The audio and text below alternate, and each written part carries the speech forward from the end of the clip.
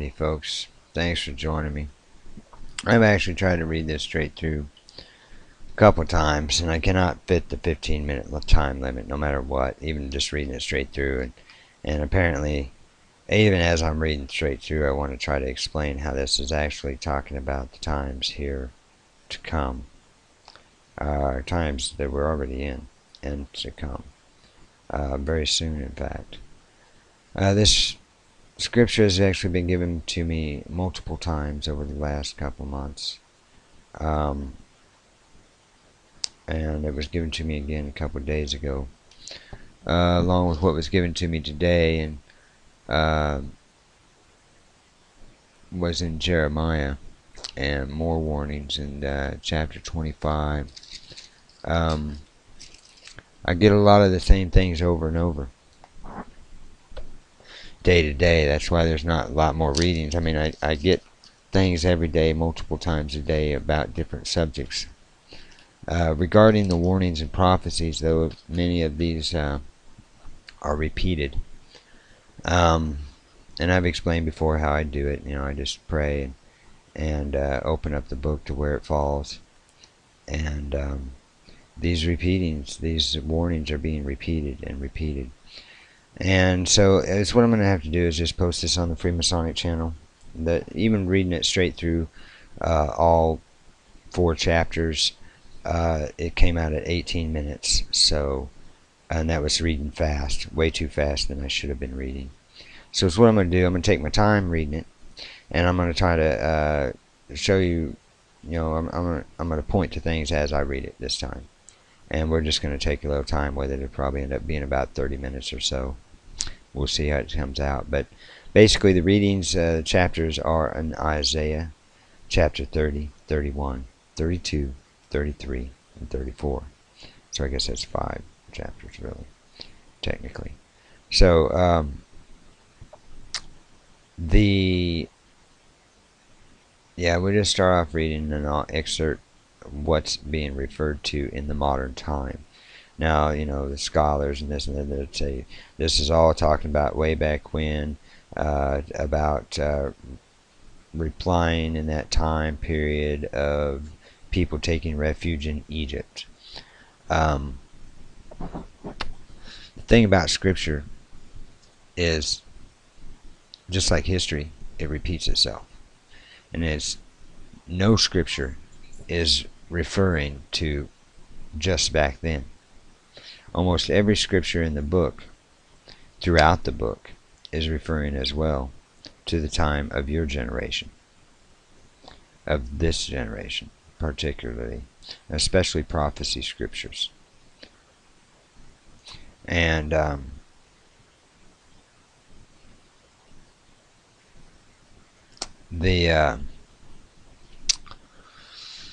okay, so we'll start off here. Woe to the rebellious children, saith, this is Isaiah 30 in the King James Version, of course.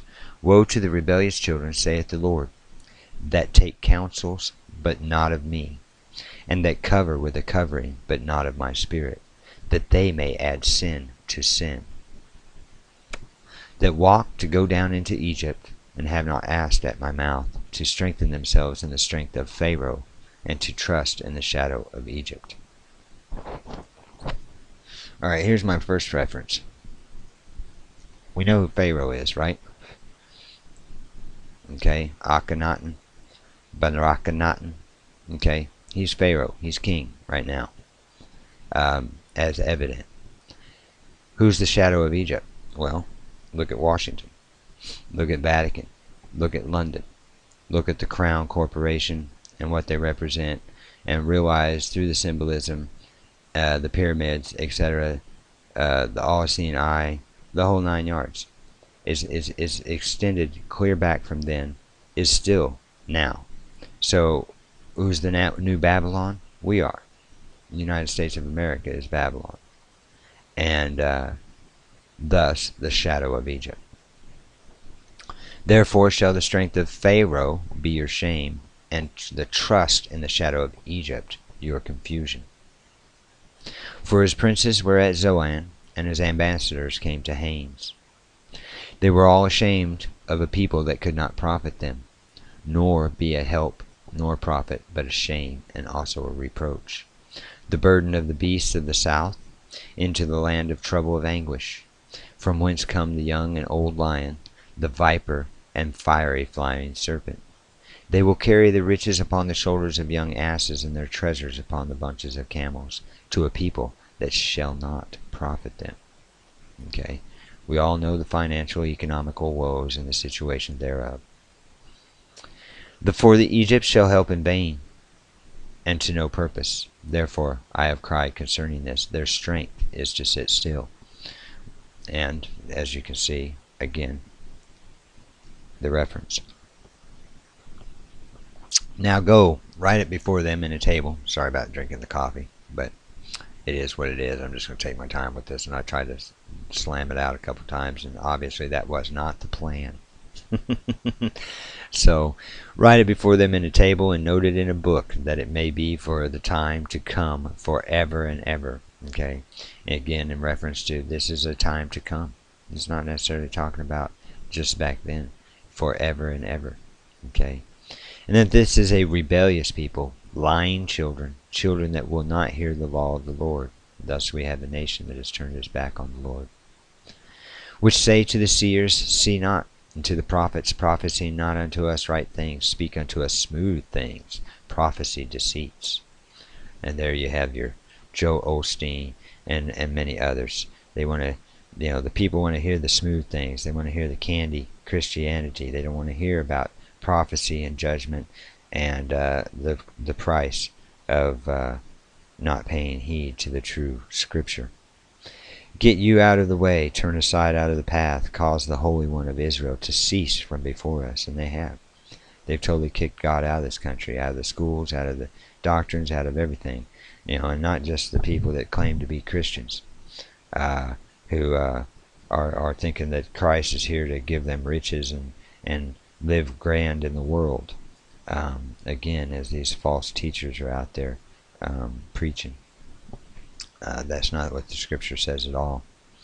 Wherefore, thus saith the Holy One of Israel, because ye despise his word, and ye trust in oppression and perverseness, and say thereon, therefore this iniquity shall be to you as a breach ready to fall, swelling out in a high wall, whose breaking cometh suddenly in an instant.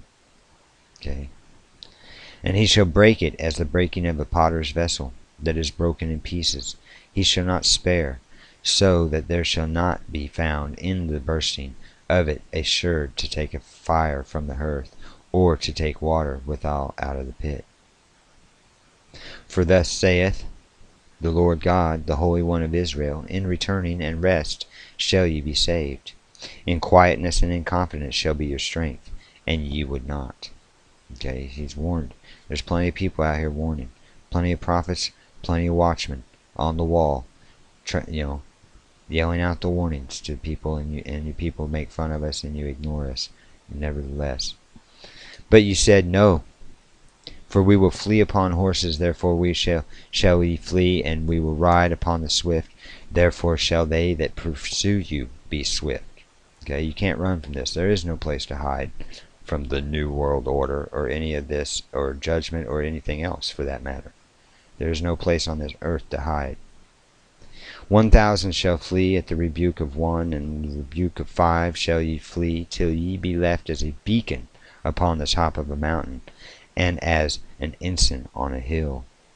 And therefore will the Lord wait, that he may be gracious unto you, and therefore will he be exalted, that he may have mercy upon you, for the Lord is a God of judgment.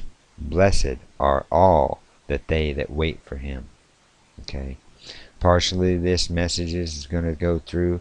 It's going to talk about the protection of the Lord for his children and his peoples. And it's also at the same time talking about the judgment on the others who are not of his peoples, the tares. For the people shall dwell in Zion at Jerusalem. Thou shalt weep no more. He will be very gracious unto thee at the voice of thy cry. When he shall hear it, he shall answer thee, or he will answer thee. Okay, and if you dwell in Zion at Jerusalem, it's not necessarily talking about a place, physical place, okay? It's talking about a place of your spirit, okay?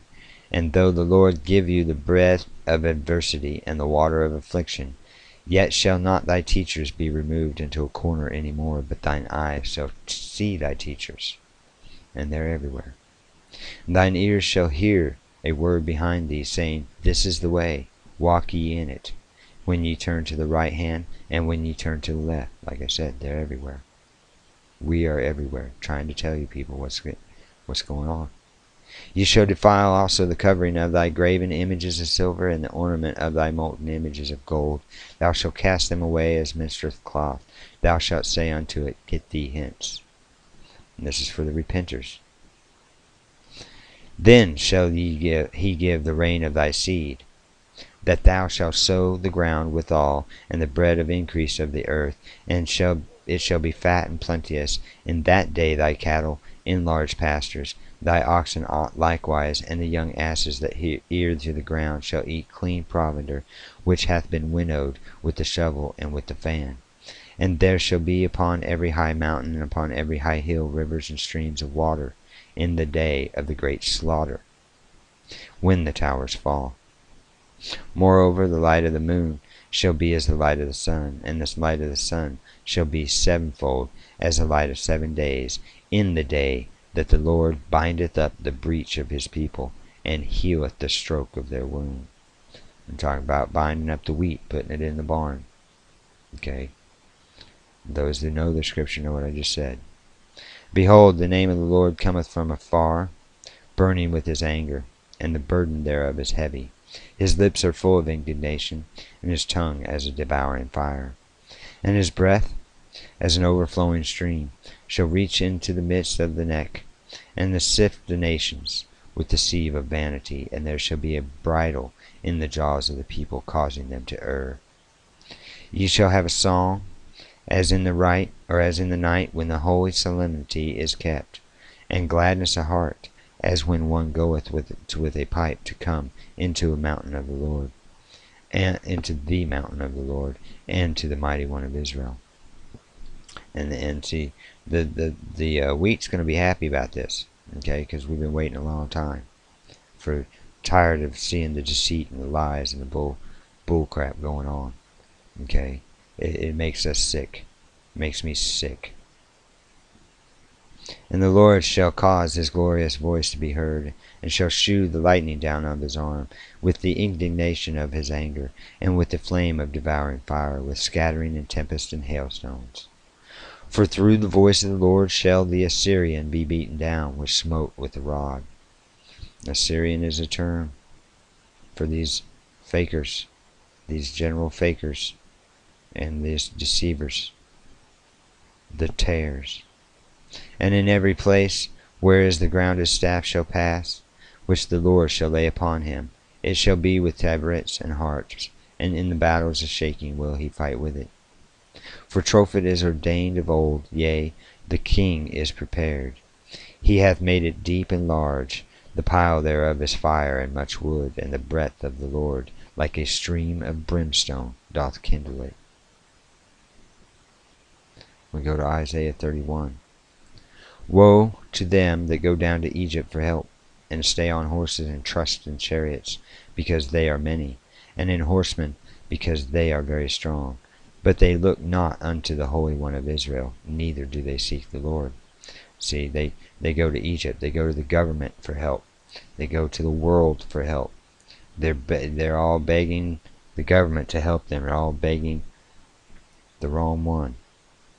And yet he is also is wise, and will bring evil, and will not call back his words, but will rise against the house of the evildoers, and against the help of them that work iniquity. Okay? There's no turning back. Now the Egyptians are men, and not God, and their horses flesh, not spirit. When the Lord shall stretch out his hand, both he that helpeth shall fall, and he that is holpen shall fall down, and they shall fail together. Okay? This is all the allies as well. Okay? And if you don't know what's going on in the Middle East and how they're all basically surrounded Jerusalem right now, everybody, it's getting ready to come down, folks. For thus hath the Lord spoken unto me, like as the lion and the young lion roaring on his prey. When a multitude of shepherds is called forth against him, he will not be afraid of their voice, nor abase himself for the noise of them. So shall the Lord of hosts come down to fight for Mount Zion, and for the hill thereof. As birds flying, so will the Lord of hosts defend Jerusalem. Defending also he will deliver it, and passing over he will preserve it. And let it be understood, okay? The real Jews that are still over in Israel, Israel is a false country. Okay, it's a Rothschild creation at this point, and is mostly controlled as far as their terrorist activities and their politics and stuff. It's all Zionism, what they call Zionism, and it is not the true Jews. Okay, everybody wants to blame the Jews for everything nowadays, and they got it all wrong. It's the fake Jews, the false Jews, the Edomites, the whatever name, they go by many names. The Frankenists, the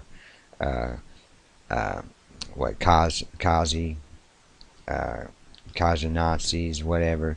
They're all fake anyway, is the point being, and that's what these Satanists do. They run around and they'll claim to be Christians, they'll claim to be Jews, they'll claim to be, but they're Luciferians is what they are. And that includes the Rothschilds, that includes Obama, that includes everybody in power, okay, and especially at this time. Turn ye unto him from whom the children of Israel have deeply revolted. For in that day every man shall cast away his idols of silver and his idols of gold, which your own hands have made unto you for a sin. Then shall the Assyrian fall with the sword. Again, we're talking Assyrians, is talking of the tares. Okay? Not of mighty man, and the sword, not of a mean man, shall devour him, but he shall flee from the sword, and his young men shall be discomfited. And he shall pass over to his stronghold for fear, and his princes shall be afraid of the ensign, saith the Lord, whose fire is in Zion, and his furnace in Jerusalem. Again, Zion is the people, is everywhere. That's why it says in Zion and the hill thereof. It's talking about not just in Jerusalem, talking about everybody in Zion is part of the Spirit of the Lord, the spiritual Jews. Okay, which, nowadays under the new covenant of Jesus Christ, if you turn to Jesus Christ and he is your Lord and Savior, it didn't matter if you was a Gentile to begin with or what, you're now a spiritual Jew. You are in his covenant. So behold, again, Isaiah 32 we're on now. Behold, a king shall reign in righteousness, and princes shall rule in judgment. And a man shall be as a hiding place from the wind, and a covert from the tempest, as rivers of water in a dry place, as the shadow of a great rock in a weary land. And the eyes of them that see shall not be dim, and the ears of them that hear shall hearken. And the heart also of the rash shall understand knowledge, and the tongue of the stammerer shall be ready to speak plainly. The vile person shall be no more called liberal, nor the churl said to be bountiful. Again, we're talking about the saved and protected at the same time. We're also then, we go back and forth in between them and the tares, the ones that are not saved. Okay? And for the vile person will speak villainy, and his heart will work iniquity, to practice hypocrisy, and to utter error against the Lord, to make empty the soul of the hungry, and he will cause the drink of the thirsty to fail. The instruments also of the churl are evil. He deviseth wicked devices to destroy the poor with lying words, even when the needy speaketh right. But the liberal deviseth liberal things, and by liberal things he shall stand. Rise up, ye women that are at ease, hear my voice, ye careless daughters, give ear unto my speech. Many days and years shall ye be troubled, ye careless women, for the vintage shall fail, and gathering shall not come. Tremble, ye women that are at ease. Be troubled, ye careless ones. Strip you, and make you bare, and gird sackcloth upon your loins. They shall lament for the teats, for the pleasant fields, for the fruitful vine. See, there won't be no babies. There won't be no milk, fresh milk. Everybody, we're talking disease and famine here. That's what we're talking in here. Okay, there'll be no more food. There'll be no more growing. The droughts, the land. Upon the land of my people shall come up thorns and briars, yea, upon all the houses of joy in the joyous cities. Because the palaces shall be forsaken, and the multitude of the cities shall be left. The forts and towers shall be dens forever. The joy of wild asses, a pasture of flocks. Until the Spirit be poured upon us from on high, and the wilderness be a fruitful field, and the fruitful field be counted for a forest. Then judgment shall dwell in the wilderness, and righteousness remain in the fruitful field. See? So here we have the judgment, at the same time we have the righteousness and protection. So if you're of the Lord, you have to stay in the Lord, and you have to trust in Him. And throughout this whole thing, don't worry about your food and your water and this and that when the shit hits the fan, okay? Stay out of the throngs. Don't go out with the throngs and be rioting and fighting over food. The Lord will provide you with your food and your water and your spiritual peace and protection. And the work of righteousness shall be peace, and the effect of righteousness quietness and assurance forever.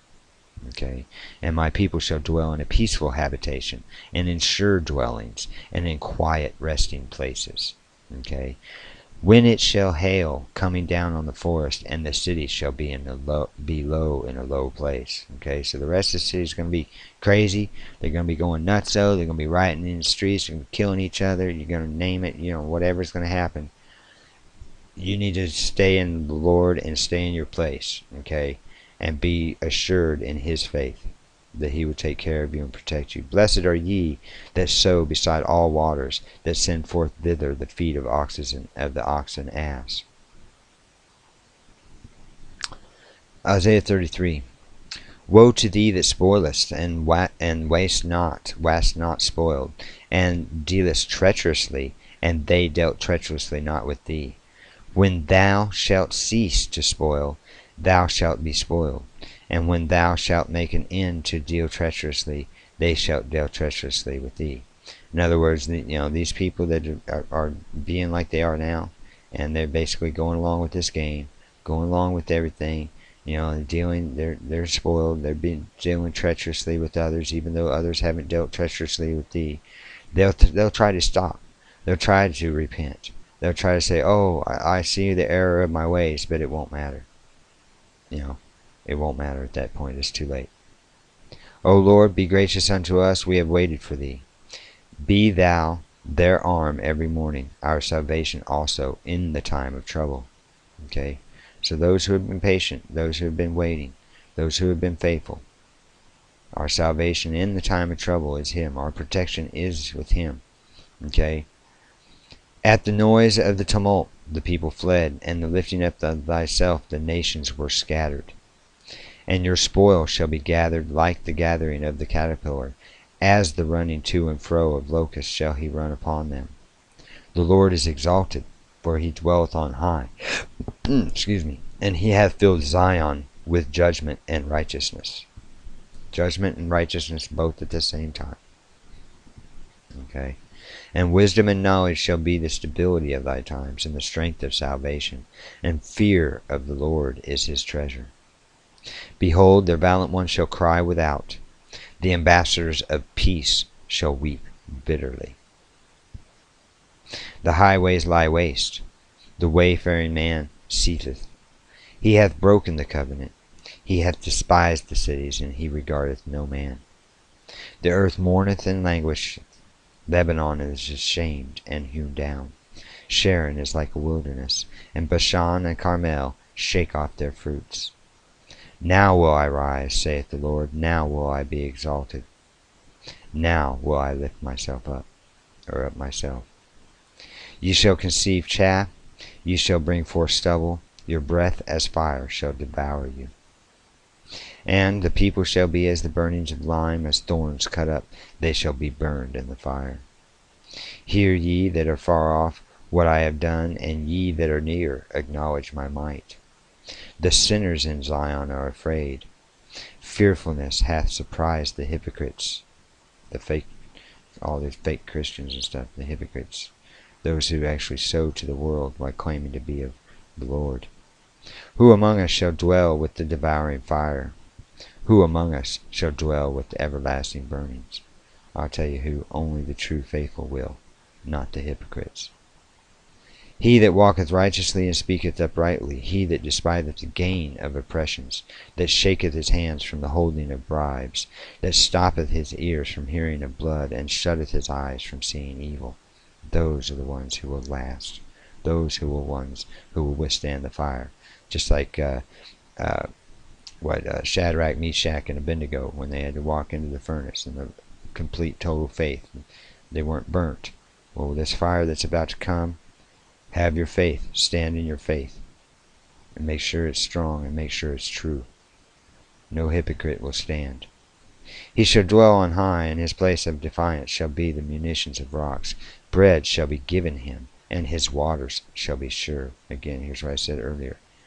Once you are in that place where you need to be, under his protection, your food will be provided. Your waters will be provided. You'll get your waters will be cleansed. It'll be like, who knows? I can't say for sure, but I mean, literally, I see it like miracles like Jesus performed in his day. Okay, it will literally be transformed. Dirty water will be transformed through prayer right before your very eyes with the blessings. I bless everything I consume anyway on a daily basis, whether it be water, food, whatever, because the food, well, I'm not even getting into that. We know what condition we're in right now.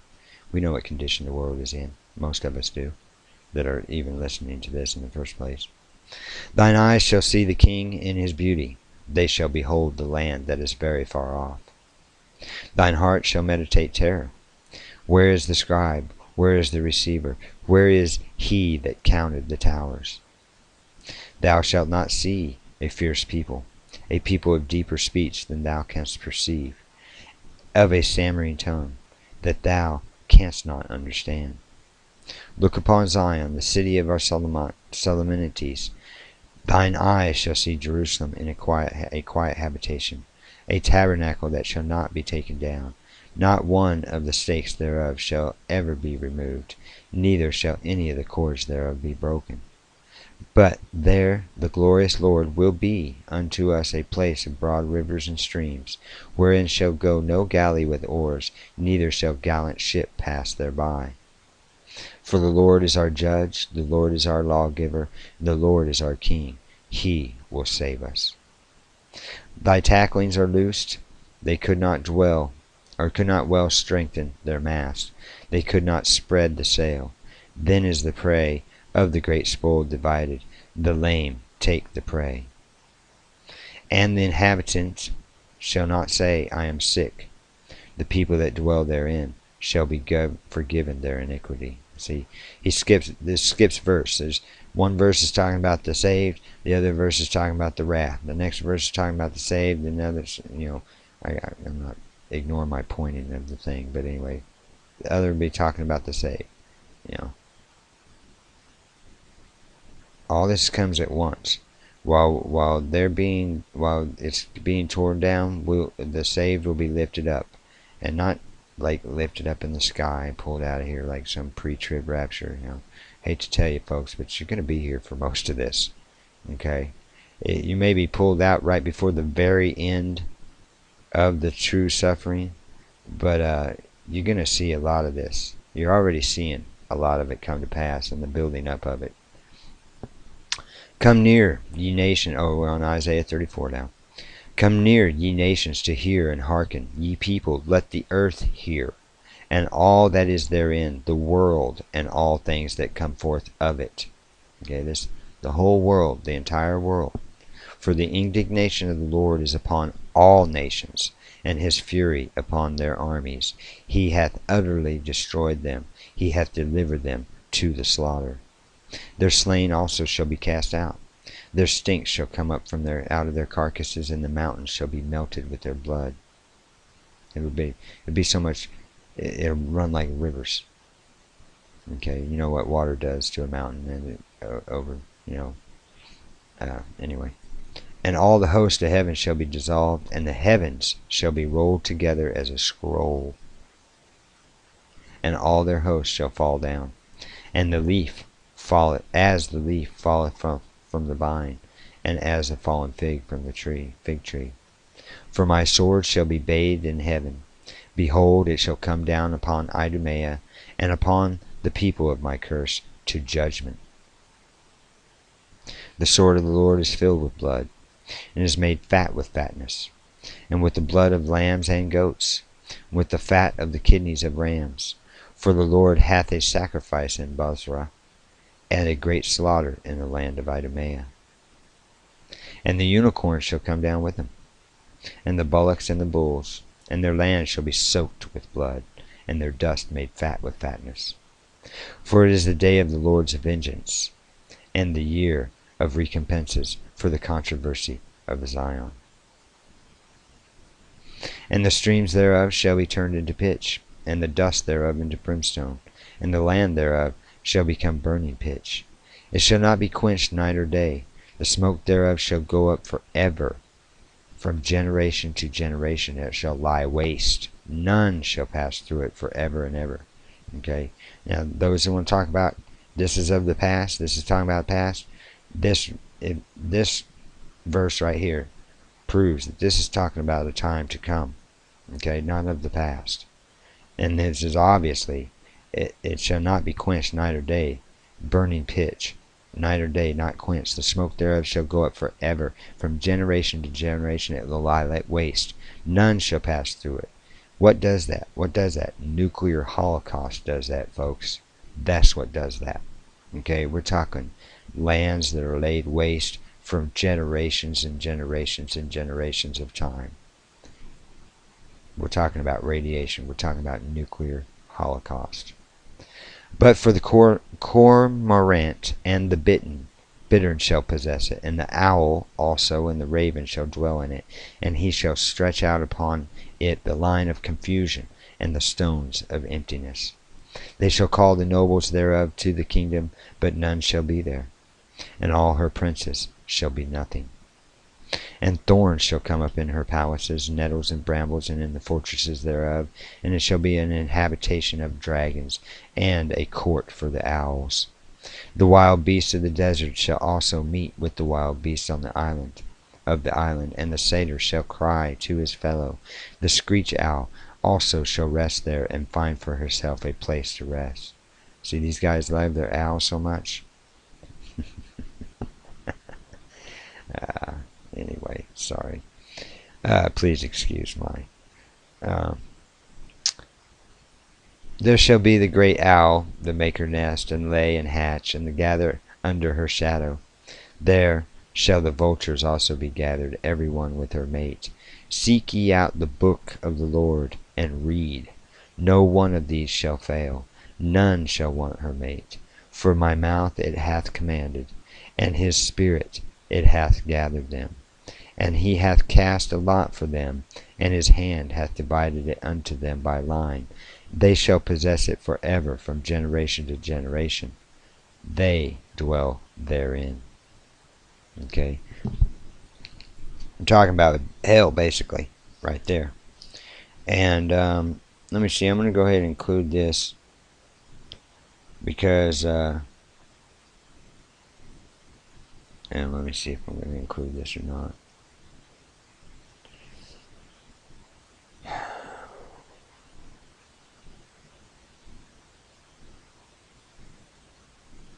Alright, I will include it. It's just one chapter I was given today. And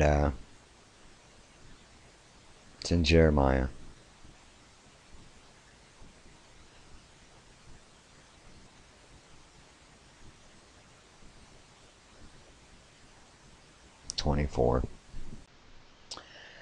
Since we're here, and it's all relevant. All the scriptures that I've been getting lately are all connected, no matter what book they've been. They've been in almost every book over the last couple months.